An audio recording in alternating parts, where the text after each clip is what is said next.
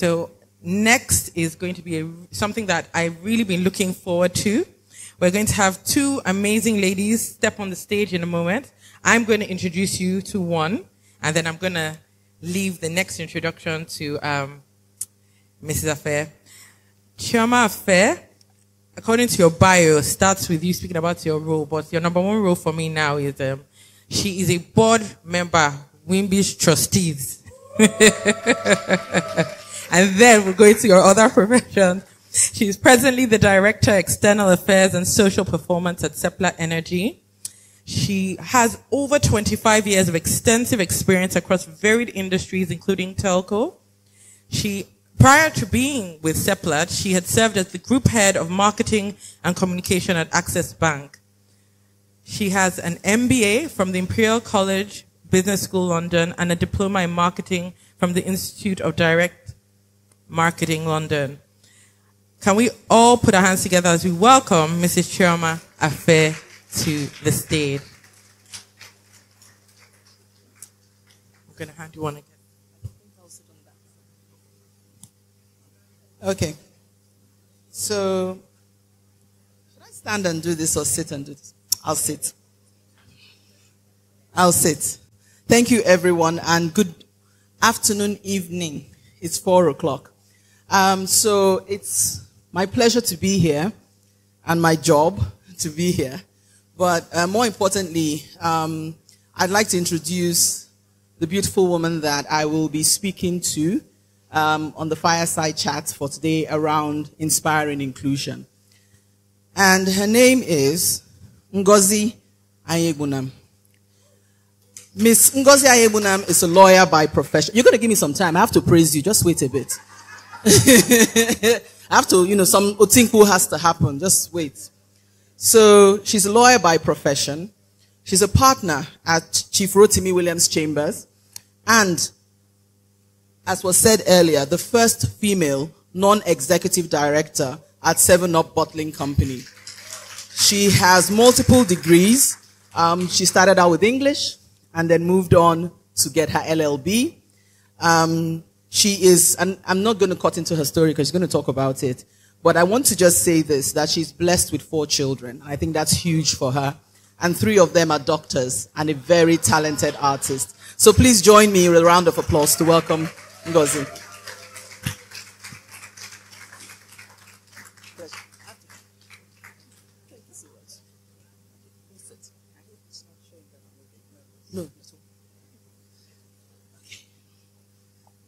Thank you very much, everyone. Okay. So I can call you Ngozi. Is that fine? So Ngozi and I had a quick chat yesterday just to familiarize ourselves a bit, right? And just to get comfortable on the stage together. Because what I told her was, this is a conversation. And I'm hoping that from our conversation and our discussion, we'll take learning. And we will all be inspired to actively invest in women and actually push forward in inspiring inclusion. So I'll start by saying something. Inclusion is not a trend. It's a movement. And it's a movement towards a more equitable future where all women have the opportunity to succeed and thrive. And that is a quote from Lupita Nyong'o, who is Kenyan and an Oscar winner and an altogether amazing young woman.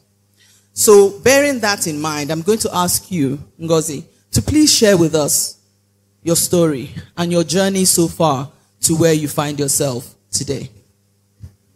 Okay. Sometimes people say I talk too much. So given a microphone, I would say as much as I can. I would really plead that we just tone it down a bit. And that allows everyone to hear. Right?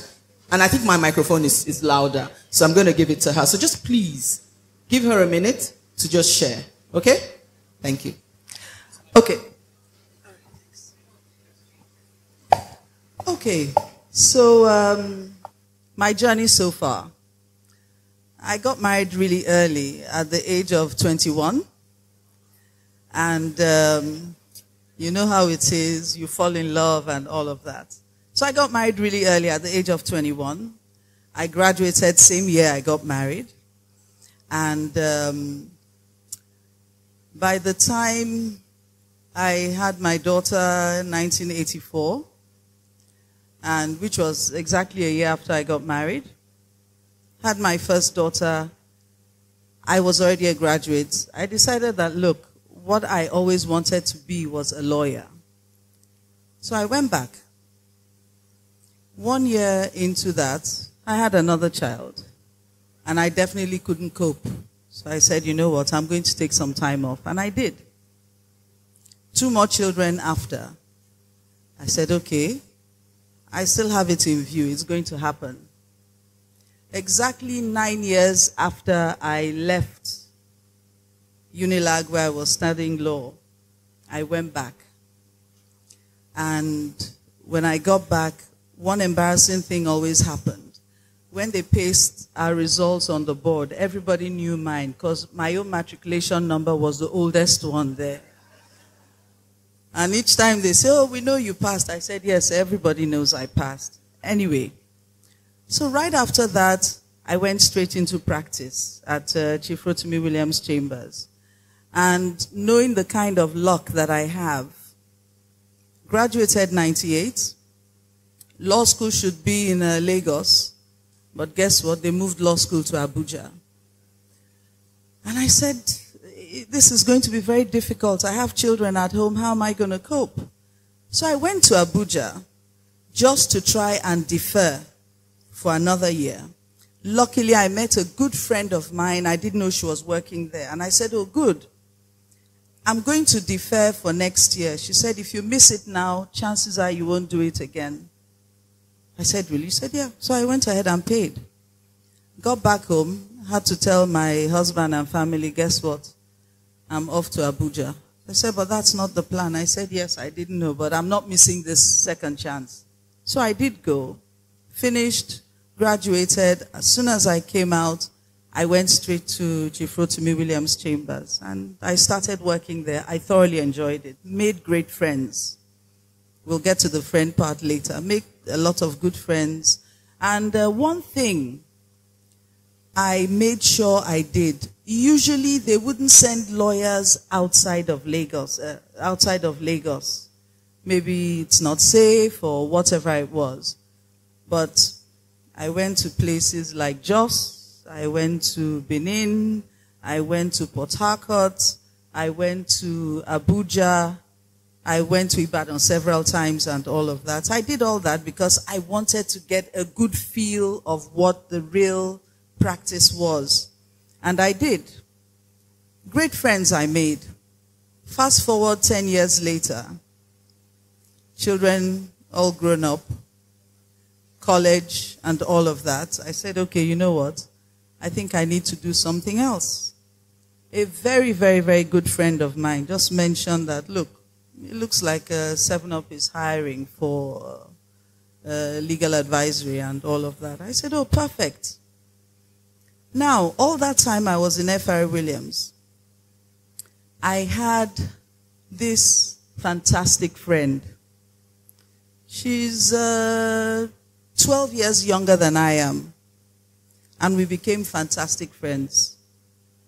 I actually call her my mentor. And when I say that, she says, Mrs. G, how come? But I do. She showed up one day as usual. She said, I've got forms for us. We're going to do LLM. I said, for what? I said, I've done BA English. I've done LLB. What am I doing? He said, no, we're going to do it. I said, you're on your own. He said, anyway, I've got 2 forms. Fill it out. Let's go and pay. I said, I'm not going. Cut a long story short, I did. Then we were picking courses that we're going to do. And she said, you know, if we pick this one, we're going to get this. I said, look, let's pick the simplest of things. My brain is not hot like that anymore. She said, we're going to do this one, and when we graduate, we'll become members of the Chartered Institute of Arbitrators in the UK because it was run by University of London. We did. We both passed. And I swore to her, I said, I'm not going to write any more exam. You're younger than me. You can do all that. I can't. I joined 7-Up. Another friend. Oh, we're Ixan. They're having a... I said, I'm done. I said, no, let's do it. I said, are we going to do exams? They said, no. I said, fine, let's go. So I registered. We went for the training. It was very intense. Lots of people were there. Then at the end of it all, they said, oh, on Monday, we're having exams. We said, no. We were told there were no exams. We thought they were joking. It was real. I found myself studying all through the night. Luckily, again, I passed. I was like, yes. Many years later, I was in 7-Up, working, enjoying. And guess what? What gave me the confidence to apply for that job was because I had that LLM. And I also had the Chartered Arbitration certificate. So that gave me that confidence. If it was just law, all I would have known would be litigation and all of that. So that really helped me. 11 years went very fast in 7-Up. Time for me to retire 2 years ago. And I got a call from our chairman's secretary. He says, our chairman is around, he wants to see you. Each time he does that, I do a quick check. What's outstanding? Did something happen? Is anything left over and all that? I checked. I asked the other lawyers, is there anything? They said no. So I went there. I said, well, whatever it is, I can talk my way out of it. Ngozi. I sat down. How are you? I said, very well, thank you. My mind, I'm saying, get on with it. He said, oh, you know that we had our meeting and we agreed that, you know, if you accept, we'd like you to join us on the board. He said, you know, just think about it. I said, no, yes. You know. So he had a good laugh. I was totally shocked because the entire board were all men. However, during the COVID, 7-Up started producing Too Sure hand sanitizer. And one of the mandatory things that NAFDAC insists on is if you're producing anything that is not your drink, if you're producing anything medicinal or anything like that, you must have a pharmacist on the board. So, we do have another female, and in 2020, she came in to 7-Up as the director as well. I joined in 2022. So that was how both of us were on the board. Anyway, that aside, when I went back to my office, I was like, should I say anything? Because he said to me, we'll announce it officially at the board meeting. So for about 2-3 months, I didn't say anything, but inside, I was so happy, and I couldn't explain to anyone why I was so happy. Long story short, it was announced and everything. Everybody was surprised because no female staff has ever done that. What even made me very, very surprised and shocked was that in 7-Up we have this forum for women. And once a year we have events. And Hansatu came to give us a talk. And that was the first time I met her. And while we were having the sessions and all of that, it got to a point where she said, look, if you had to be anything here in 7-Up, if you want to go high or anything, what would you want to be? And, you know, she was asking everybody, people were saying all kinds of things. And guess what I said? I said, I'd like to be a director. And they looked at me like, look at this greedy God. Who told you you can be a director in 7 Up? But it happened. It happened. I was surprised. But it happened. And after that, of course, I retired. And the law firm where I worked before, Chief Rotimi Williams Chambers, they asked if I'd like to come back. I said, yeah. I said, but I'm not going to do 9 to 5, 5 days a week. They said, no. Just a couple of days a week. And I said, I don't want to go to court. I don't want to go to court, kill myself, prepare my brief, and then the court doesn't sit. They said, no problem. You'll just do the corporate, commercial, regulatory, and all of that. So I was very happy with that. So I went back and found out also that they made me a partner as well. So it was like a double whammy for me. I was extremely happy. And like I said, yes, I have 4 children, 3 girls and 1 boy. The first 3 are medical doctors. School fees was something else. It was I don't know how we did it, but somehow we did it. And the youngest one is an extremely talented artist. But she passed on in 2020. But I never, ever leave her out when I count my children, and I never will. I never will. Extremely talented artist. So here I am. And through Hansatu, after she met with us, that's how I got into Wimbies. I haven't been active enough, and I promise I'm going to be a lot more active. Okay, thank you. Okay. Yes. Okay. So I'm going to, again, reference a quote. I think it's going to just help me sort of set the tone for what I'm going to ask. And another quote that was shared as part of Wimbi's IWD was, true inclusion means creating space for everyone at the table, regardless of their backgrounds or beliefs. And I'm going to add, or their age, right? Let us strive to make room for all voices to be heard. And this is the first female president of Liberia, Ellen Johnson, who said this. And I'm going to go back to your story, right? And I'm going to ask a bit about that inspiration from different people in your life that allowed you push forward. So the first one is the friends. When you finished your BA, you went back and you did the LLB and you said, I'm done. I'm good, right? But there was a friend who challenged you to go for the LLM. And it's again about inspiring you to develop yourself. Can you just speak a bit to us about that? And just around how that lesson has formed maybe a new way of you now inspiring other people, and if there are any examples around that. Okay.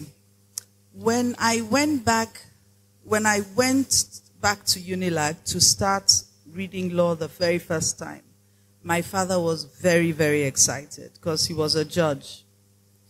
So you can imagine after 1 year when I left, he was extremely disappointed. And each time he'd see me, he wouldn't say anything, but his eyes were telling me a lot of things. When are you going back? It was that 9 years after when he said to me, are you going to go back? I said, yes, now I'm ready. He was very happy. I went back. Each day he'd ask, how did this go? How did that go? Everything went very well. Unfortunately, he fell ill, and I was still waiting for my results. Each time we'd speak to him on the phone, he would ask in a very frail voice, are your results out? I'd tell him no. He'll say, oh God. Finally, the day he called, And I said, yes, my results are out, and yes, I passed. You could hear him doing his best to raise his voice and sound really, I mean, that was just the icing on the cake for me. Now, when I started in F.R. Williams, and that my friend that I call my mentor, again, about 12 years younger than me, and she brought that form. And I said, you and who? I said, I'm done. I already have 2 degrees. You have only 1. What made me listen to her was, there she is. She could have gone and done it on her own, come back and say, I've got one up you. But she didn't. And she did everything, any argument I had against it, she had a response. In the end, not only did she win, but she gave me an unforgettable opportunity that I would never have found out, because I wasn't going to find out. I don't know how she found out, but she did. This afternoon, I was at home, and I got a call from her. What are you doing? I said, oh, I'm going to X, Y, Z. Oh, okay, maybe I'll come by and see you. I said, I don't want to be late. She said, don't worry. I said, okay. And she came. And I convinced her. I said, you will come here with me. She's sitting over there. Yejide Oshukeya. She's sitting right there. And I said to her, I was going to speak about you, but I was not going to mention your name. So I said, now that you're coming here with me, I would speak about you, and I would mention your name. Please. Just this few minutes we've been here, she's lined up a few things that we're going to do. I said, I've done enough. However, there she is. Now,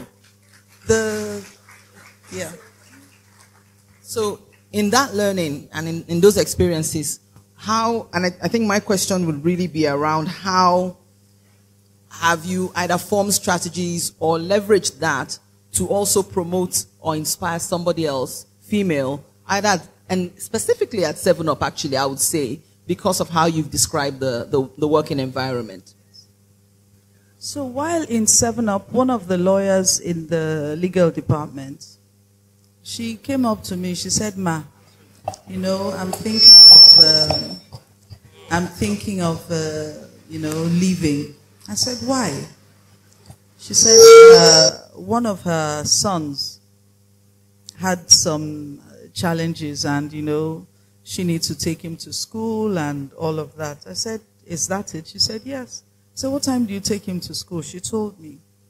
What time do you need to pick him up? She told me. I said, so who takes him to school in the morning? She said, she does.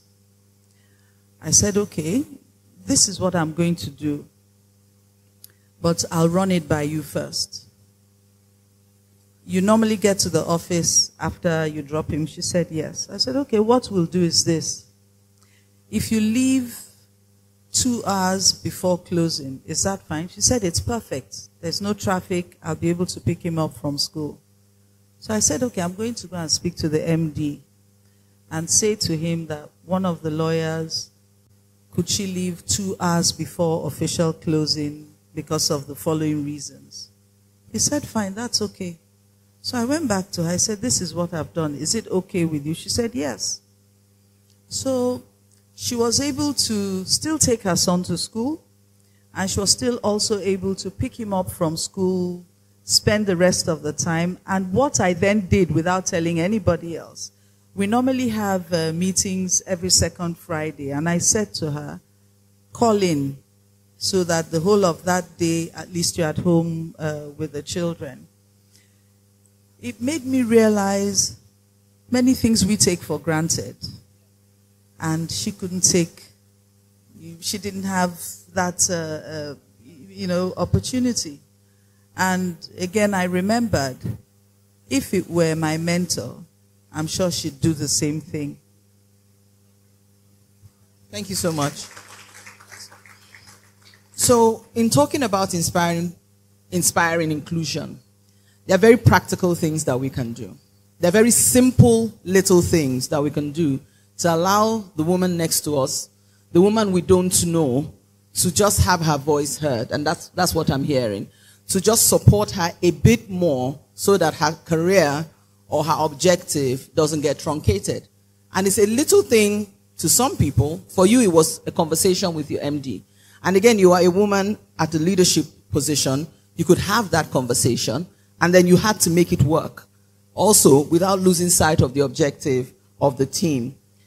So, you work in 7-Up, or you worked in 7-Up for 11 years, and then you get on a board that has all men save for the other lady who is the pharmacist. So basically 2 ladies on the board.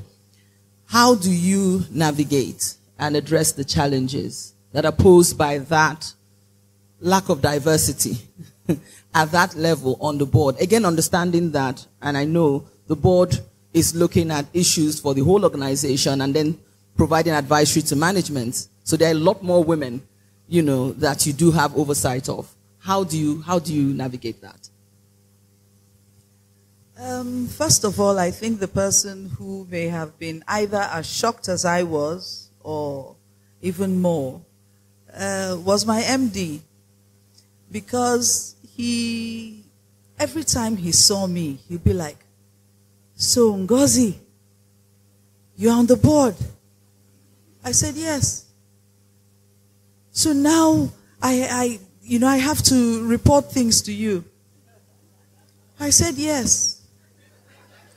I'd bump into him again along the corridor. "So you're a director?" After a while, I said to myself that, look, this guy seems like he just can't accept it. I have accepted it, period. Now, our relationship, we had a very good relationship.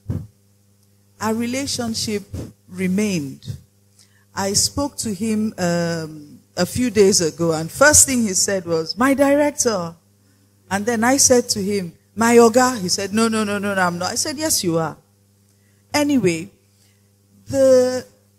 in 7-Up itself, some of the staff who had been there long before me, I think I got the feeling that they felt like we have one of our own there. It felt like a lot of responsibility. Most of our board meetings, don't forget, just slightly out of COVID and all of that, we did a lot of virtual. The meetings were virtual. And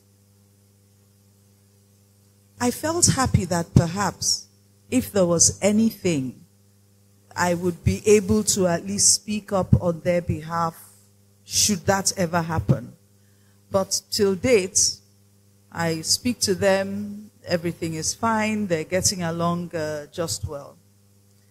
It just gives you a bit more voice to speak, unlike before where you'd be speaking just as an employee. So it gives you a bigger platform, a higher platform to be able to engage. And particularly when you have now retired, you no longer feel, I'm just an employee, but I'm this. You have a bit more muscle and power to talk.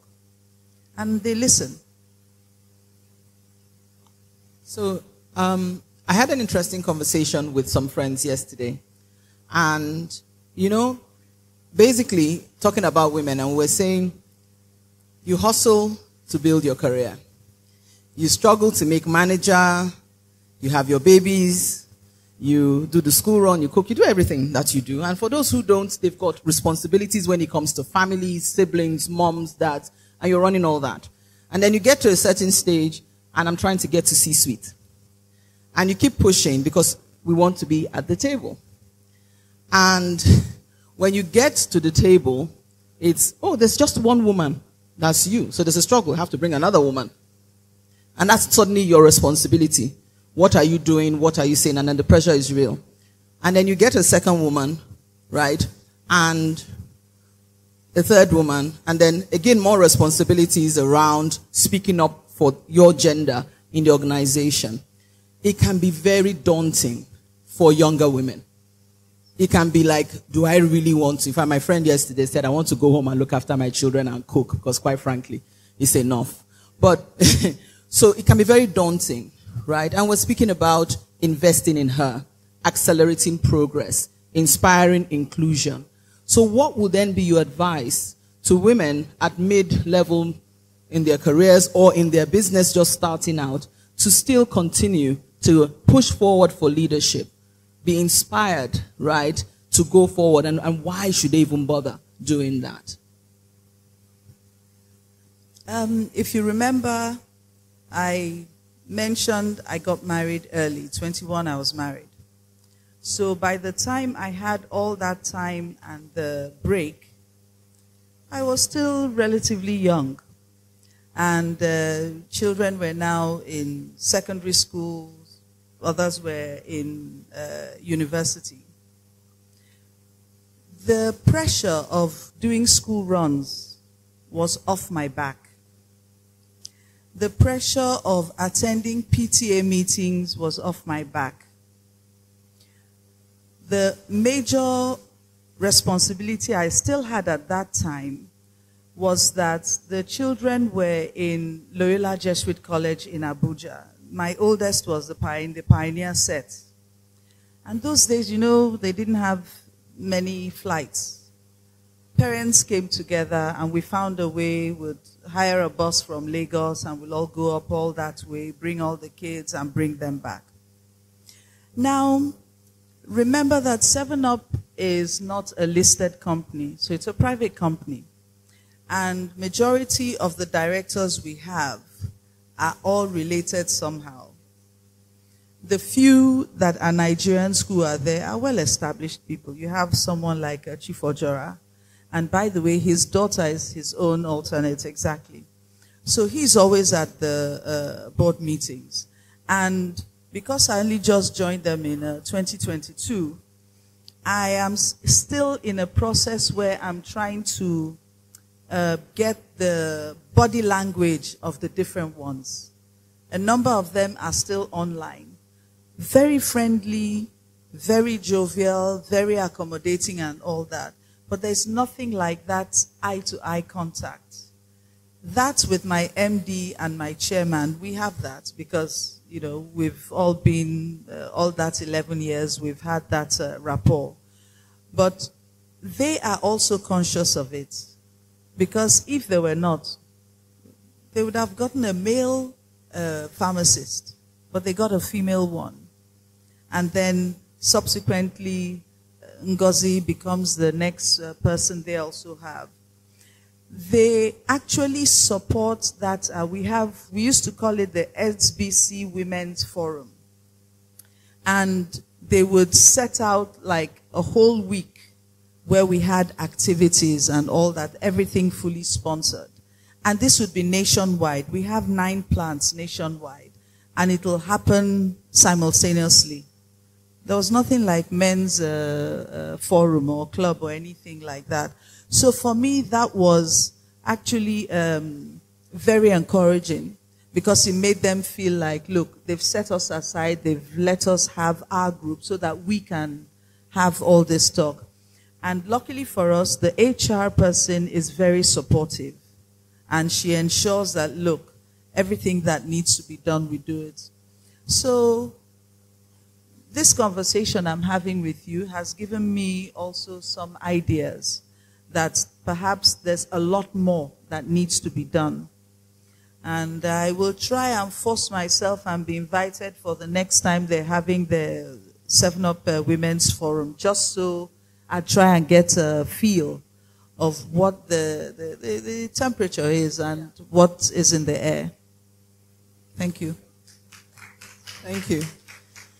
So you've already spoken about some of the things that 7up is trying to do to sort of foster that inclusivity and finding a safe space for women to express themselves, to speak, and maybe take it further. And then you're saying you're going to take some lessons and moving forward. So I'm going to open up to, I have a few more questions, but I'd like for anyone in the audience who has a question, I'm very conscious of time, to please put up your hand and the microphone will come to you and you can please introduce yourself and then ask a question or two.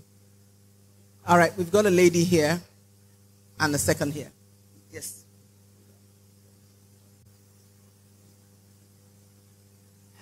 Good afternoon, everyone. My name is Poluke Akimolado.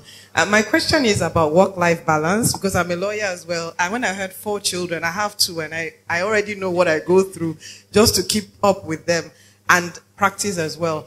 Please, I would like you to elaborate on that. How did you balance it? Thank you. Okay.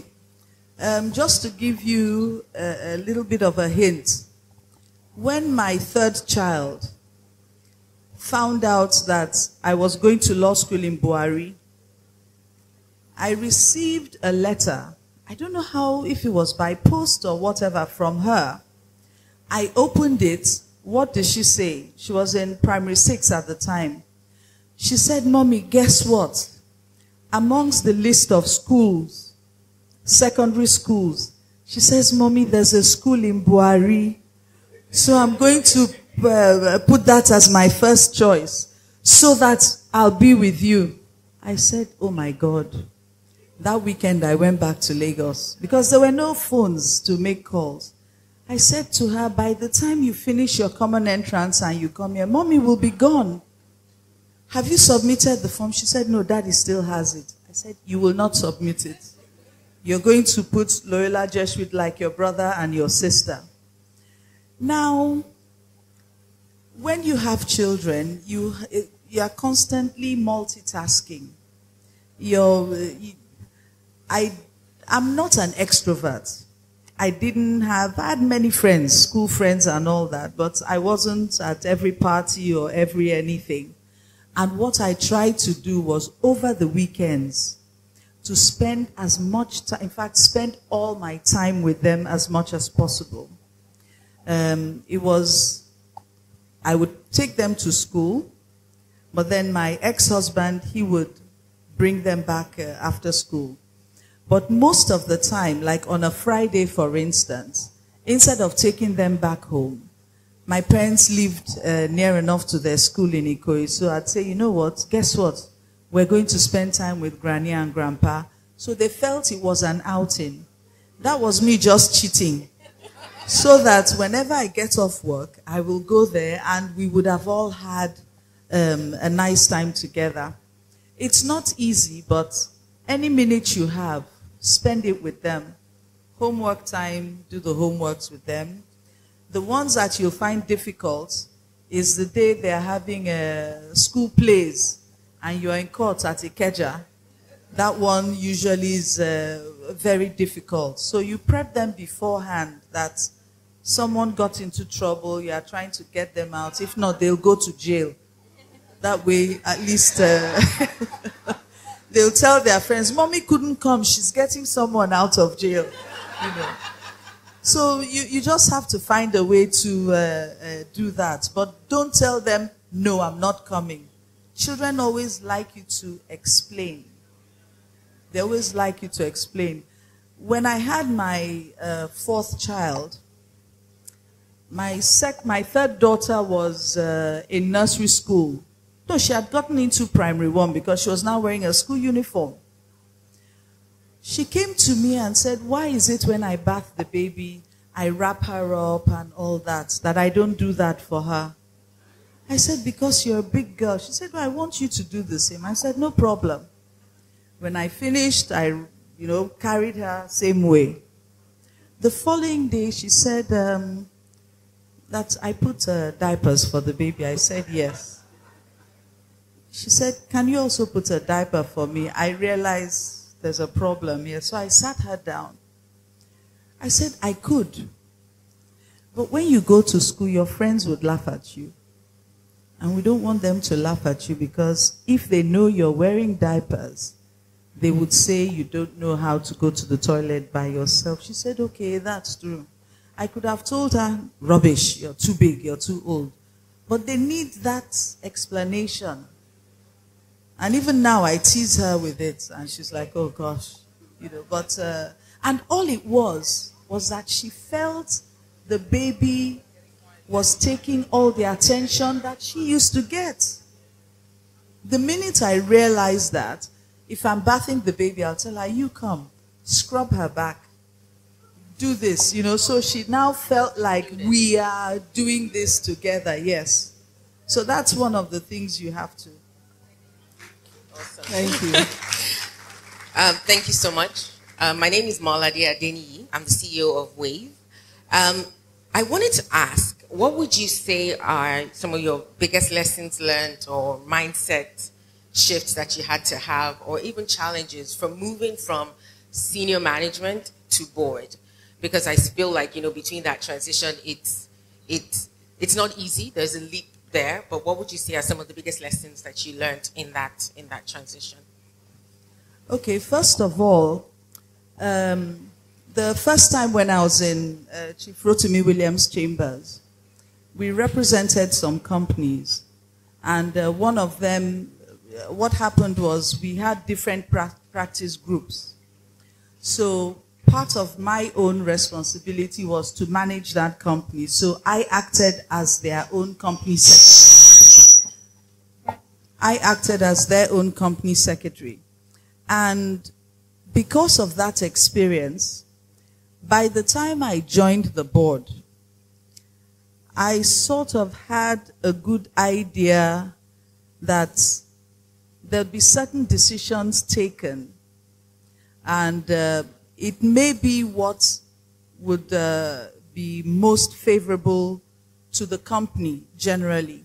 But the important thing was how to make it, how to pass it down onto them to realize that whatever decision we're taking, you may not see the results immediately, but going further down. So a lot of preemptive decisions would be taken. You may not feel it now, but it's just so, because look, if it doesn't work out, the board, the owners of the company also feel the pain. So they'd be shooting themselves in the foot to take selfish decisions or decisions that are not far-reaching, it's not going to spread, and everybody would actually get a feel for it. We may not see it immediately, but over the time, gradually, the results and the feel from it is spread. Thank you. Do we have any question before I go to one more I have? Oh, yes, there's somebody. Thank you. Good afternoon, everyone. Good evening, ma'am. My name is Audrey Odogo. I lead the philanthropist activities at Microsoft. And Audrey Odogo, and I lead philanthropist activities at Microsoft for Nigeria. Okay, trying to. So my question is kind of, you know, building up on what she asked, because I had been posing that question in my mind, is definitely your journey has been one of grace. You know, you had people that have guided you, I would say, have watched you and have called you. And there are some people who may not have that opportunity to be called, but have to walk those baby steps, you know, to rise to where they need to be. And now that you are at that position, you know, or your platform, and should you be in the position to hold another woman up, and this is at the different levels at which you would require different levels of peak points in your life, what would be those qualities you want to see in a woman to say, come? Okay, look at it this way. Like I said earlier, I was shocked when I got that news. I never expected it, to be very honest with you. However, aside from 7-Up work, there were other works that we would do for the family. And in the course of that, I got to have interactions with the chairman directly. And what it made me feel was that obviously I was doing something right. Perhaps what also confirmed it to me was when I did retire from 7up. The law firm where I worked before said to me, we would like you to come back. Now, one thing we should always do, if they say to you, once you get to 3, you can stop. Those who want to do 4, 5, 6, that's okay. Don't stop at 3. Do 4, 5, 6. Because it's those little extras that you do. Everybody knows here, 6 o'clock, you get up and go. But if you know you have something you want to finish, please stay and finish it. Because you staying to finish that thing and delivering it on time or even before time, it makes a difference. You could have the excuse that, look, I'll finish it up tomorrow. I mean, I only got it late today. If you can stay and do it, stay and do it so that if you're having a conversation tomorrow, it's more of reviewing what you have already, prepared, and you have a better result. It makes a lot of difference. Sometime also, you'd say, okay, because you're a senior manager or whatever it is, if you get to the office late, nothing is going to happen. You're not setting a good example. Pretend you're just like everybody else. And leave yourself open, whereby if your colleagues or even people from other departments happen to need advice or something, make time out for them. Don't develop that reputation that, they don't talk to people if you are not a lawyer. They don't talk to people if you are not this. You should always put yourself in a position, not to your detriment, whereby you are at least able, as much as possible, just give that little bit outside what is expected of you. It works. It works. Thank you so much, Ngozi. So I've been reminded of time. I'm so sorry, darling, but I've been reminded of time and she's smiling. Okay, I'm going to just take her question and then I'll wrap it up. Madam, that last question and I'll wrap it up. Excellent. Good afternoon, everyone. My name is Elizabeth Koko Maoku. I work with the government, so I will not be able to reveal my office for specific reasons. However, I would like to ask you a question, madam. How do you encourage women to be kind to one another, especially in the workplace? It's a very sensitive topic because I have seen, and most especially, I would like to mention, she's not here, Madam Akinola Daisy, AKD, that's why I call her, forgive me. She's one of the WIMBI's board or something. She used to be my boss when I was working in a particular place, and she was wonderful. And she's one of the reasons I'm here today in WIMBI's.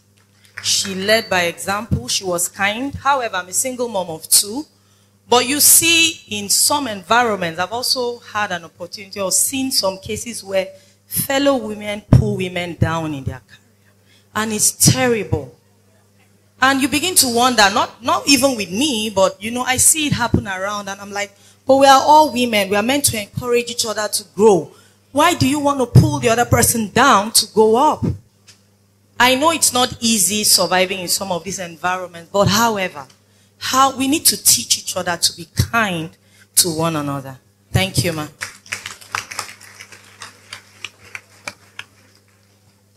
What you're saying is very true. And I always also had the same thing stuck in my head until I heard, met, witnessed WIMBI's. This is the first time you see a gathering of women, and this is going back now 20 years, WIMBI's. And everyone is listening to the other person, cooperating with the other person, making friends. The ladies I met here, I didn't know them. We all introduced ourselves. We exchanged cards. We cracked jokes.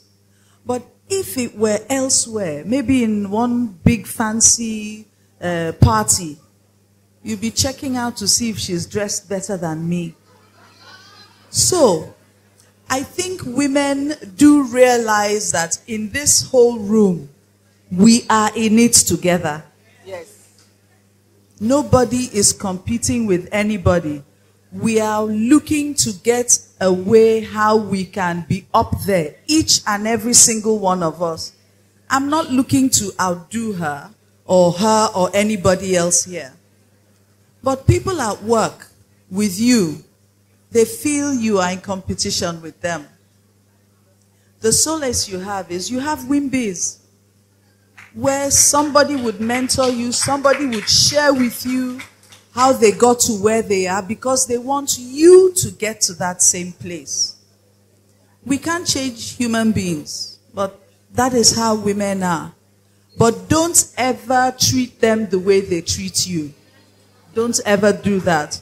One day they begin to feel guilty, and one day they'll be like, don't bother, she doesn't even respond. Don't allow them make you change and be something else.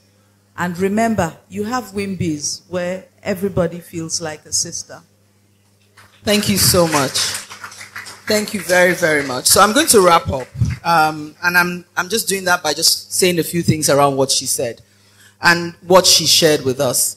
So one thing I would like us to remember is never say never. And that's one lesson she's taught us. Never say never. Personal development, continuous learning, being available for the opportunities is how you are inspired and how you inspire to get that person in on the table. Speaking up and speaking out for yourself and also for the next person, around you. Doggedness. Someone asked the question around, what do you look for? And what would you search for in that next woman that you're saying, bring her forward, encourage her, mentor her? Doggedness, excellence, drive, setting the right example. Be open to collaborate. It's not about just holding on to your turf, but being open to collaborate and therefore open to the challenges that the workplace has and seeing how you can overcome those challenges together. Inspiring inclusion and investing in women is in the little things. It mustn't be the very big gestures. It mustn't be in the grand things. She had a call with the chairman. He had worked with her on a few things. He called her quietly. The MD is shocked, right? And it's just a little conversation, and the next thing she's on the board, and the MD is still shocked, right? But it is fine. So it's in the little things like her conversations with her friend who helped her and encouraged her and pushed her. It's in the little things like being kind that also helps that person feel comfortable enough to speak up. So thank you so much, Ngozi Anyaegbunam, for sharing with us today. One last thing. One last thing. Like I keep emphasizing, my mentor is 12 years younger than me. So don't look down on anybody. Don't at all. Don't pull rank or age or anything. Each time I say it, she's like, Haba. But that is the truth. Thank you so much. Please don't leave the stage. If I can please, first and foremost, welcome our two founders who are here with us, Mrs. Yewande Zacchaeus and Mrs. Bola Adeshola. Thank you very much, ma'am, for being here. If we can please ask our founders and the Board of Trustees to please join our guest and the moderator on stage for a picture.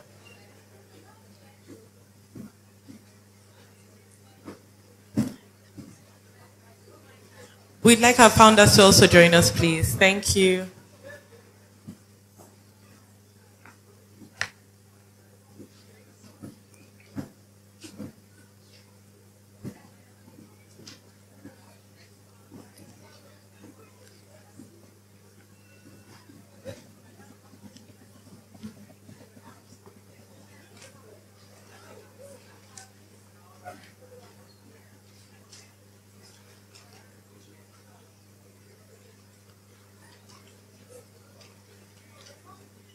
Thank you very much, ladies. Thank you very, very much for that